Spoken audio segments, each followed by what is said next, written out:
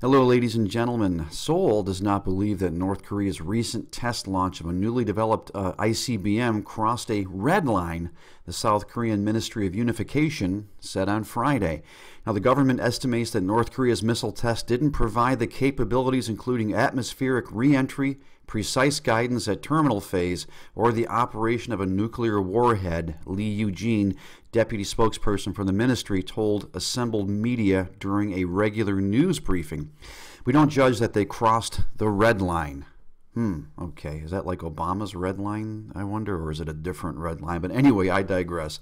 The red line is North Korea completing its development of ICBM and weaponizing it by mounting a nuclear warhead onto it, Moon said at a press conference marking his first 100 days in office, in which he added that the DPRK was fast approaching this threshold.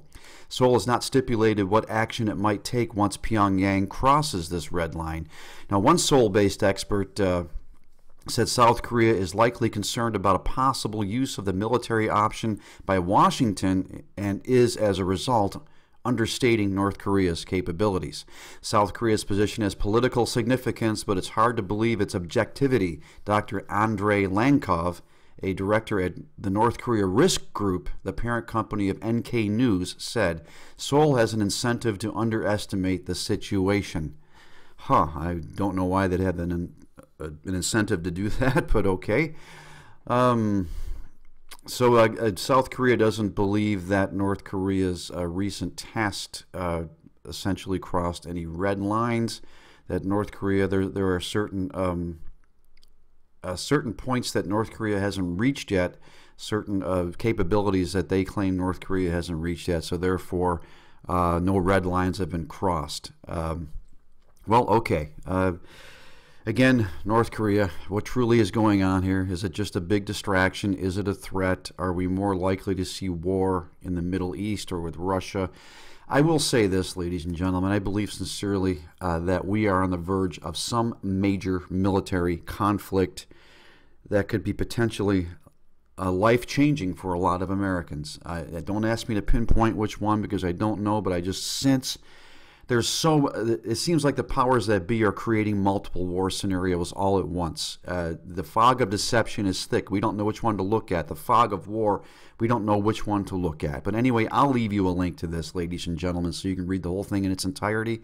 And folks, if I could ask you please to check out the link to my latest fiction book, Fortress, a Wayfarer Story.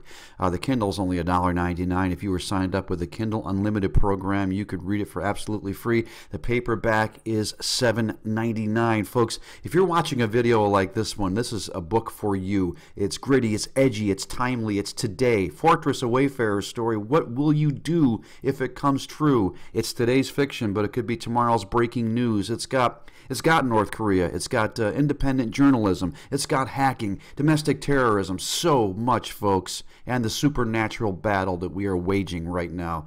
It is linked below. There's also a link to a free read of Chapter 1, which is called Fake News, where you'll meet indie journalist Dave Jamieson. Go ahead and check that out. And there's a link to some music as well of mine, some previously released music. Now, folks, if you haven't subscribed to my channel yet, please do so. Please give this video a thumbs up, and please share it if you feel so led to. And most importantly of all, do not be given over to the spirit of fear, but instead of the power of love and of a sound mind that comes through our Lord and Savior, Jesus Christ. This is Jim signing off. God bless you, and I'll see you soon.